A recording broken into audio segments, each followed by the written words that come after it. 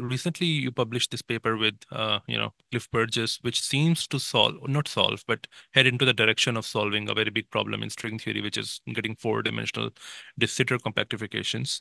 So I want to talk about, the results of that paper. But before we talk about that result, can you briefly describe for the audience what is the deSitter problem in string theory? Very good. Yes. Well, string theory is not fully understood yet. It's only a collection of ideas, mostly based on perturbative issues in a theory, so without having proper non-perturbative formulation of the theory. And so still we don't know what the string theory is if we want to be critical enough. But we know limits at the weak coupling or large volumes. So then in those limits, we can do calculations that we can trust. So that's essentially the limitation of the string theory itself. And so it's easier to do calculations so you have a flat space-time, like a Minkowski. So, and that you can have your perturbation theory well defined. You can have a bit of the leading order term, then the next order term, and so on. And if you are a weak coupling, you trust your calculations because the higher order terms will be smaller and smaller. Now, now came the experimental fact that in the 1990s, people discovered that essentially the universe is accelerating. And the simplest explanation is that you have a non-zero vacuum energy. And so you have a non-zero vacuum energy. That means you combine that with gravity. That means that you have a space which is deSitter space, or approximately deSitter, means that you have a cosmological constant, which is different from zero. And it's positive different from zero, and extremely small. And that makes what I call the greatest puzzle in physics. You know, the the greatest problem is to understand quantum gravity, or gravity at the quantum level. But the greatest puzzle is one number that people have been observed, which is the acceleration of the universe. And the puzzle is to find an explanation why we can describe it from a fundamental theory, this period of accelerated expansion. And this non-zero cosmological constant is the simplest possibility, and there are alternatives which are just slowly varying cosmological constant, but also at positive values. And so for string theory, which is a theory of gravity, that's a challenge. You have to explain that aspect of nature. And it's an observation, and the string theory has always had the problem that is that every single theory, any theory that tries to solve the quantum gravity problem, is that it has to be a theory that is valid at energies which are extremely high. And in terms of numbers, we know that let's say it's a scale called the Planck scale, and to give you an idea, the Planck scale is 10 to the 19 GeV, and 1 GeV is the mass of the proton. And the highest energies we can reach in the experiments is the ones at the LHC at CERN, which is the order of TeVs, which is 1,000 or so GeV, mass of the protons. So in that sense, we are afraid that the energies needed to test any theory of quantum gravity are so large that we don't have any experimental even idea how to eventually do it. So you will need an accelerator of the size of the galaxy or something. And and that's the problem with any theory that pretends to solve the quantum gravity problem. And string theory is one of those. But then there is this golden opportunity. You can say you have a fundamental theory. Maybe if you can explain this observable feature of the universe, which is the accelerating universe, then that will be a big success for the theory to explain that. And a bit more than 20 years ago, people came with concrete scenarios for the string theory to achieve that. That was mostly the work, Polchinski in particular, together with Cashew in Stanford, and then there was a Cashew, Carlos, Linde, and Trivedi. Carlos and Linde from Stanford, and Trivedi from India. and from the Tata Institute, I think. And so they came up with that proposal, which is one specific scenario within string theory, that at the end you can do calculations in the regime that you can trust, just as perturbative expansion, as I told you, and that allows you to have the deSitter space. So a solution, which is the vacuum energy, is positive. And so that was a big success at that time, but everybody recognized that it was based on approximations. That you have to make sure you can trust them or not. And for that, there was an issue. There were two issues. One is called the Dying Cyber problem that was realized in the 1980s. Dying and Cyber realized that essentially the that anything comes from string theory, you will have like a scalar potential for any scalar field coming from the theory, like the size of the extra dimensions or so, or even the string coupling. It will always go run away towards infinity. And you have the potential energy against the value of the field, and they will always go to infinity, and the value of the potential will be zero. But that zero will be the theory in 10 dimensions, or the theory at zero coupling, which is not where we live. So if we want to describe our world, it has to be in 4 dimensions, and it has to be relatively weak coupling, but not zero coupling. Like the couplings of any particles to each other, the quarks to the leptons and to the photon and so on. So that was a problem. So if there was a runaway, what we needed is a potential with a minimum at some point, which was positive energy, and then you can have the runaway. But if you have the minimum, then the argument of Dine-Sauer is that if you find a minimum, you are in the regime that you cannot trust your calculations. Your expansion parameter is not that small. So that means the next order will be probably competing with the previous order and so on. So you cannot trust the calculations. And in the case of KKLT, these people I told you that had achieved that in 20 years ago, you included that kind of expansions, and you have to make sure. And we have been spending the last 20 years, several people trying to understand if these expansions are trustable. And there has been, and that is also combined with something else that is what people call a no-go theorem, and it very often comes under the name of Maldacena Nunez, but it was known before by Gary Gibbons and, uh, and DeWitt and others, and that you just look for the classical equations of string theory or supergravity in that time.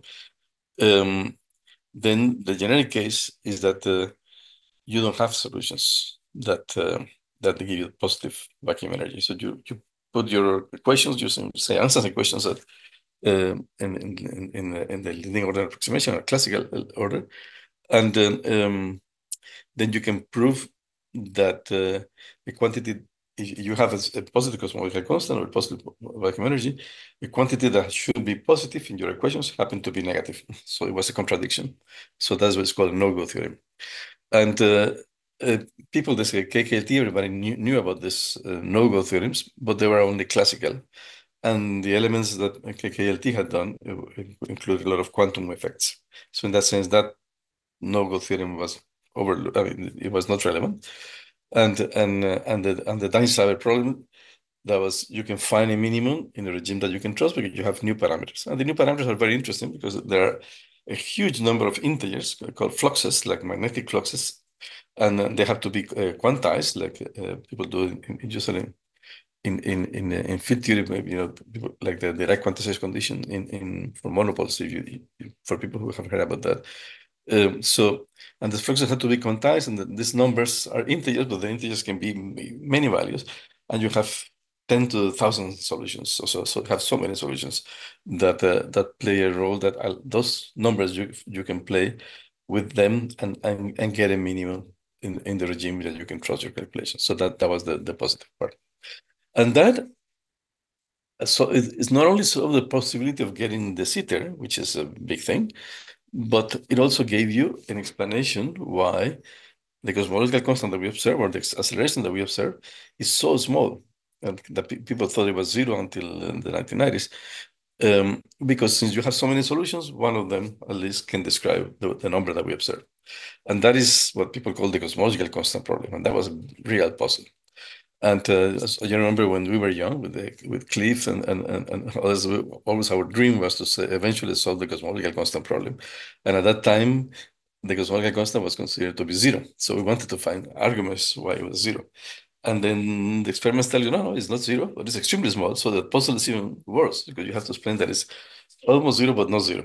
And to give you numbers, it's for the order of 10 to the minus 120 in natural units. So it's a huge, I mean, number of zeros, but that you have to explain. And having these solutions allows you that. So I think that was I consider that a big progress, a big success. But since we are addressing, I work a lot on that with my colleagues, my students, and so on, and we made modifications of that approach. We put something called the large volume scenario that achieves the same things and with some advantages.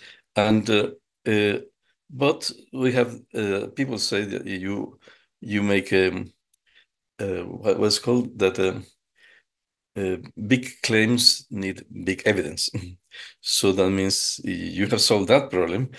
You need to provide as much evidence as possible. So many of us have been trying to see if they're computing the next order corrections to see if they affect those results, or if there are anything that can go wrong in different directions. And this is very complicated because we don't understand, as I told you before, the string theory fully to do all those calculations. And so it has been challenging. And but progress has been made, and many of the complaints the thing that could go wrong have been proven to be correct. So the complaint was not correct. So that I mean that this has survived. In particular, Polchinski, in particular, before he died, unfortunately, he died very young. Before he died, he was uh, killing one of the arguments against KKLT, which I think it was very convincing. So in that sense, this has survived over the years. But in the last few years, there's something that people have revived this because you say, well, there is always this classical issue about the novel theorems. This other thing needs a lot of approximations. And so people say, what about there's some kind of conspiracy that forbids you that eventually, in a fully controlled calculation, you may not get the sitter to work. And then it became more remarkable somehow at some point that people made it into a correct conjecture, and it's called the Swampline conjecture, and that says the sitter may not be a solution, and that has forced some of us to be more explicit on our calculations, or to look for different ways of finding the sitter. And this paper you referred to that I did with Cliff a couple of weeks ago, it goes into that direction because contrary to the KKLT, we're doing everything is classical, and yet we avoid the novel theorems. And then we address also this Dine-Sawyer problem. So I think it's a step in that direction, but I would not consider the first solution of something because I was already convinced that the whole thing in the past are okay. It's only that we are, as I told you, we need to provide further and further evidence, and this will be for me a very strong evidence that this works.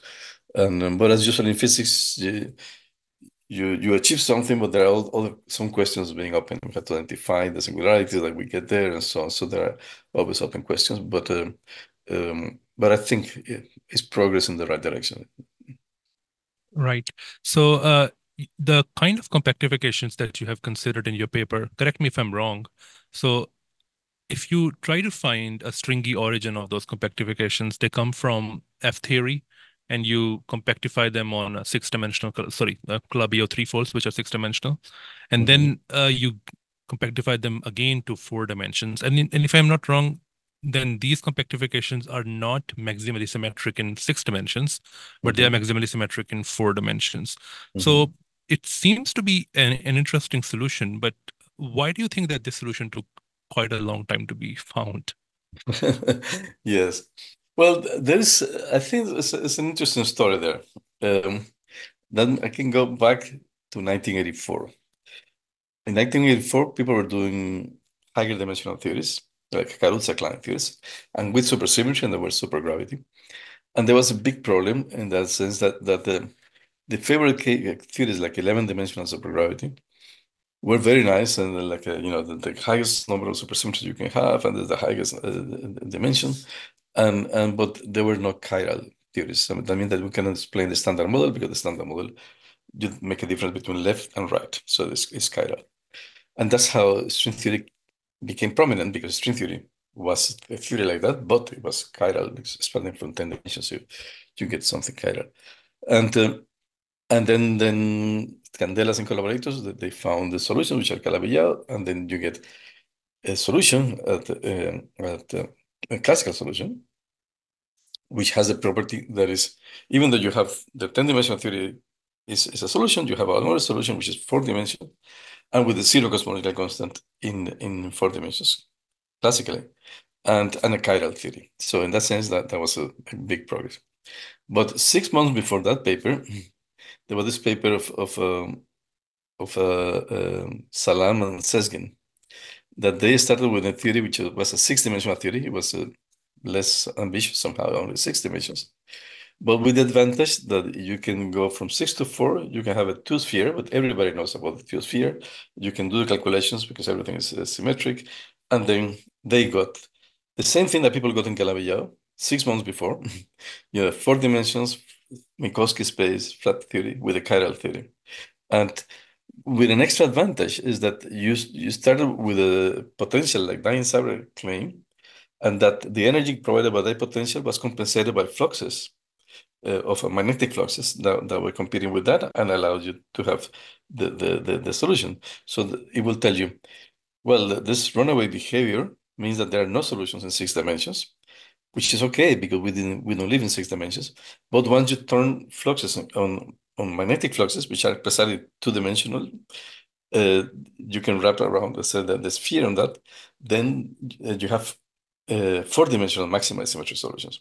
So it's like more or less you were forced to compactify, which is always people say, oh, why do they have the extra dimensions too small compared to the original ones? And in this case, it was the original 6-dimensional theory. They had no solutions, maximal symmetric, and then forced you to find solutions which were less dimensional, and 4 dimensional was the natural one. So I think it was even nicer. The criticism that you could do to this Salam-Sezgin theory is that why 6 dimensions? Because there is no fundamental theory in 6 dimensions. It's just a supergravity, and then you have to derive it from 10-dimensional string theory or so. And we revived that for other reasons later on, but there was this challenge of how to derive that theory from string theory. And there was one paper of Gary Gibbons and Chris Pope and Miriam's Fetish, I think, that they achieved that, but in a way that the extra dimensions were non-compact, so they were hyperbolic. So it was not good to describe the 4-dimensional world we live. So and that was I don't remember, maybe 18 years ago or so. But then 10 years ago, there was a paper by Thomas Green and collaborators. There were two papers, and where they managed to describe this 6-dimensional theory from F theory, which is a version of one of the string theories at strong coupling. And that paper, for some reason, was overlooked. We who were working in 6 dimensions had stopped thinking about 6 dimensions for a while, and then when the paper came, I didn't realize it came, and then the people who wrote the paper were not very much interested in following up the deSitter or yeah, more realistic solutions. So essentially, people didn't follow up. And only last year, when I was visiting Cliff at the Perimeter Institute, we started talking, well, it would be nice to have these solutions. And then it so happened, as very often happened with Cliff, he had found not only the solutions that Salam and Sezgin had, but also he and collaborators in 2005, they had found, well, this theory solutions were deSitter. The Salam and Sezgin had found only Minkowski, you mean flat 4 dimensions. So, but Cliff had found solutions which were deSitter and anti-deSitter, positive and negative cosmological constant, but numerically. So it was a bit of a challenge numerical to find the solutions, but they were there. And then what we did now is to combine the two things, to combine the derivation of this six dimension from string theory, say from F theory, and then using the techniques that Cliff had used in the past for getting the deSitter in six dimensions. So then we applied to these equations, which were a bit more complicated, but again, numerically, you can find solutions. I see. So correct me if I'm wrong, but I think the Salam Sezgin solution that you're talking about, that solution was supersymmetric, but these Yes, later solutions are not supersymmetric, right? absolutely. So, Yes. so doesn't that give you a disadvantage that you will not have that much calculational control over these solutions? Yes, yes, it's easier if it's very supersymmetric. But for this, there is a quote that I can copy to from Eva Silverstein from Stanford. She said that, it's good to have supersymmetry to do calculations, but there are theories that we know are not supersymmetric, and still you can trust the calculations. And a typical example is all physics. All of physics, we have been doing that because Yeah. physics, there is no supersymmetry in nature so far. So in that sense, supersymmetry is a help, but I mean, it's not a requirement. So essentially, everything that people have done since Newton to now, all the calculations that we can trust and test experimentally, they have been done in a domain that you can control your calculations, and you didn't need supersymmetry. So in this sense, supersymmetry, it's easier to have supersymmetric theory because it's more restrictive, but it's not a requirement. Right. Okay. So, in the compactifications that you are working with, correct me if I'm wrong. So, to come from 6 dimensions to 4 dimensions, you compactify on this space that looks like a rugby ball, and just like a rugby ball, you have these conical singularities on, the ends. And Hmm. if I'm not wrong, I think in your paper you say that that's probably an indication that you have these source branes here, and there are Hmm. some fields that become, divergent on these points. So Hmm. and you use this thing called so this is something that I'm not familiar with. This is called point particle effective field theory that I'm not familiar with. So Hmm. what I want to ask is that do these points make a serious difficulty in your work, or do you think that this is not that big of a problem? I think you give this example in your paper about the nucleus, that okay, you can calculate the energy levels of the nucleus although the Coulomb potential diverges at the center. So okay, so is it like that? Or is it It's more yes. complicated? No, it's true what you said. Yeah, so effective theory is what the best tool we have had, and the way we understand nature is through effective theory, because that helps us understand nature by different scales. So so in that sense, it is the way that we can do calculations and control them. But of course, in string theory, effective theory means that at some point your theory breaks down, and you have to go to the ultraviolet complete theory, and the string theory should be that one. But for questions like this, effective theory should be enough. And it's like you say, well, I want to see what happened in the bulk, and they have these two singularities, as you said, like the rugby ball. And so we follow essentially the old trick of having this pillboxes, like Gauss's pillboxes. You surround the singularity with a pillbox, and then you don't know what happened to the singularity, but you can put the boundary conditions on the boundary of the pillbox, and then get information about the singularity. And that people have done, for instance, as you say, for in atomic physics. Cliff had done also with this, with some other collaborators, even to compute how the presence of the nucleus changes the energy levels of the atoms, of the electron in the atom. So you can see the implications like a back reaction of this object to your geometry. And so instead of a point, which was the nucleus, we have a brains now, because it's an extended object. So it's a singularity in the in the 6 dimensions, in the 2 dimensions, and two extra dimensions of the six, but then they go for all of our three-dimensional spaces. So it will be like people will call a three brain. Um, so and well, then the question is since you were deriving it from a string theory, you would like to know more details about these three brains, and so that's something we are working on it just to see. For instance, the simplest example we were showing, these three brains, we managed to compute the tension of the brains, which is good. It's like the mass, computing the mass of the. And if it is negative, it may be problematic, but if it is positive, it is okay. So we found it to be positive. We also found that the solution was that these two extra dimensions were bigger than the other four. So in that sense, we can trust the approximation that we can just go from 10 to 6 and then from 6 to 4 and so on. So we can have interact tests. But since the solutions we described were the simplest we could find, so that there in we can see we can just assign a charge to these brains. And usually, if there are Polchinski introduced the D3 brains, if it's the D brain, you will have a D brain charge. So in this case, since our solution were the simplest, the D brain charge was 0.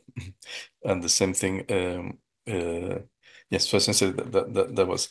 And if you have D7 also, the D7 charge was 0. So ideally, we would like to have cases where the D3 brain charge is non-zero, so you can have real D3 brains there. And so this looks like maybe a composite object that combines D brains with orientable planes or something to make it a zero charge. And but again, not knowing the details here is like you want to go to the full strong coupling of the quarks to understand what happened in the atoms. So it would be good, but as a proof of existence that there are solutions, I think we think is we have it is good enough. But of course, we are always ambitious. We want to understand things better, and so we like to understand the nature of these singularities. So if you like this video, give it a thumbs up and consider subscribing, and the YouTube algorithm thinks that you will also like this video.